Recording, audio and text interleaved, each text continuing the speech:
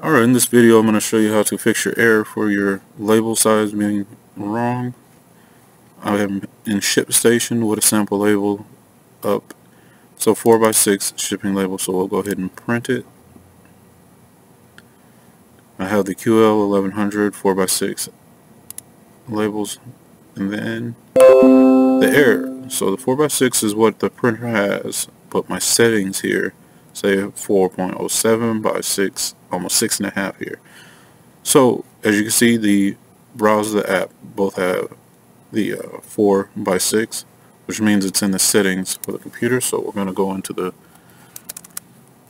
printer settings, just type in printer. The first one comes up is printer and settings. Locate the Brother QL 1100, click manage, printing preferences, not properties, and we have 4 by 6.5 pretty much. So we'll go ahead and find the 4x6, just one up.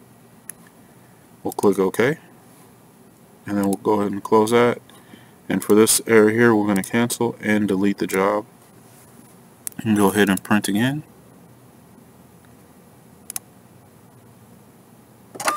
And it's printing, no issues.